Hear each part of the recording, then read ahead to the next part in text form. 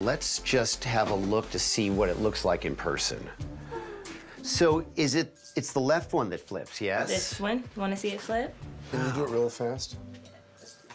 Whoa! Look at this. Here's the bottom of it. Feel this. They're completely just floating they're just in skin. Jabrina has what we call implant malposition. Not only are the implants in a pocket that's way too big, but they're in the wrong plane in the pocket, allowing them to flip around too easily. The problem is, if I just take the implants out, she'll have so much sagging skin and no projection that I'll be trading one big problem for another even bigger problem.